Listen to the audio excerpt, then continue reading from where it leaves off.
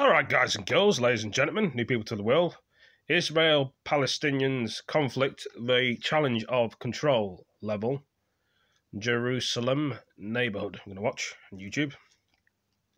In this one-guarded street, you get a pretty good idea of the argument that's raging here. Jewish settlers are trying to expel Palestinians from several homes in the neighbourhood, a move emblematic of the decades-long conflict. This place, Sheikh Jarrah, is the latest flashpoint, but it's the same old story. It's about territory in a shared holy land. It's about who lives where. In short, it's a battle over whose ground am I standing on. I went to meet Muhammad. Very true, whose ground I'm standing on. His family's house is now occupied by settlers. The house that they've taken over, we live on the inside part. He insists he's not going anywhere. We will not leave, reads the sign on his fence. What I see happening here is a violent displacement of Palestinian families who are thrown out of their homes, and under international law, that's a forcible transfer of population, which is a war crime. We took it in 1956. As we spoke, his father appeared with a document signed by the Jordanians in 1956 that he says proves their right to live there.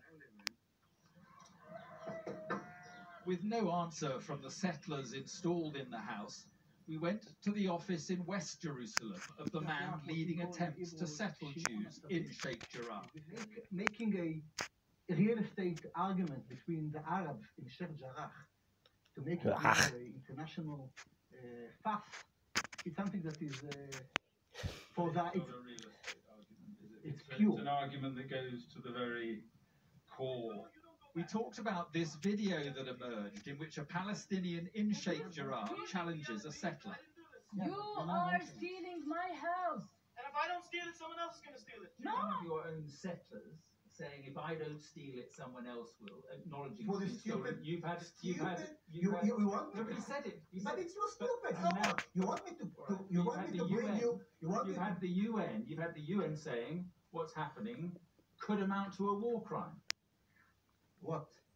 What could mine a war crime? What? Expelling these people from their homes Tell me. could amount to a war crime under international law. So the UN that we know how much That's what it's they say. for. Okay, who cares about what the UN is saying? So you don't care that it could Of be course not. a I war care crime. about one thing.